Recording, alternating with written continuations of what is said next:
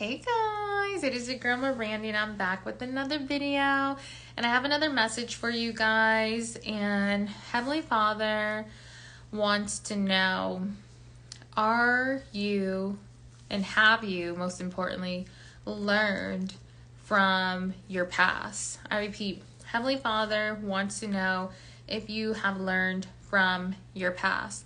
And so this is a kingdom spouse message.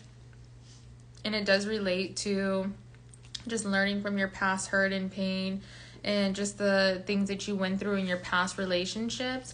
And so it's very important to, make sure that you learn from those past mistakes and that you understand and hey, this is what I did like about this person. This is what I didn't like. These are my green flags. These are my red flags. And so don't be surprised if God is putting you in position to be tested to see if you're still going to allow the same things that you may have allowed in the past.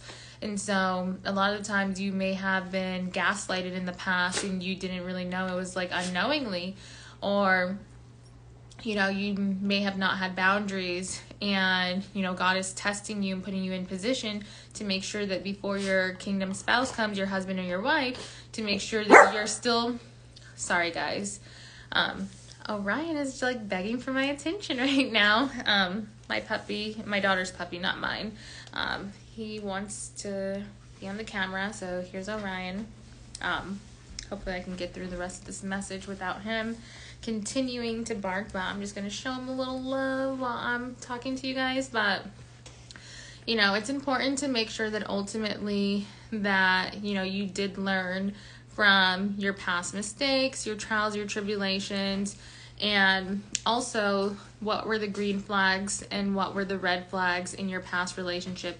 God doesn't want you to go into a relationship and not have those boundaries and not have these things in place to where you just allow any and everything. And so God wants to make sure that you learned from your past mistakes. And so don't be surprised if you're tested and you're put in a position to see, are you going to stand still? Are you going to have your morals and your values? Are you going to, believe in and trust in God, but most importantly, trust in your intuition, stand firm on your beliefs, because again, time will test your truth, faith, and beliefs. So, you may have learned something and overcame something, but Heavenly Father may want to see, are you still going to continue to, have those same beliefs? Are you still going to have those same morals? Are you going to still have those same values? And so this is a time where we are being tested to make sure that we are still, standing firm. And so this also has to do with being grounded. Heavenly Father, he had me do another message a couple of days ago about being firm and being still and being grounded and being planted. And so that's important, that we're being still planted and grounded, not just in the Lord, but also with the things that he taught us and that we learn. We have to trust and believe what God has shown us and what God has told us. And so a part of that and being still and being grounded also means in the things that he's taught us within our morals and our values and what we deserve.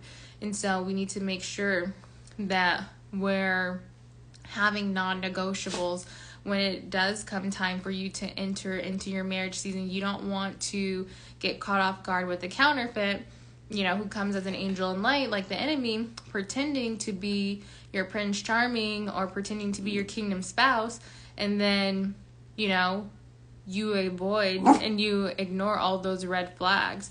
And so it's important that we're not only just checking off the green flags, but we're also paying attention and being cautious of the red flags also.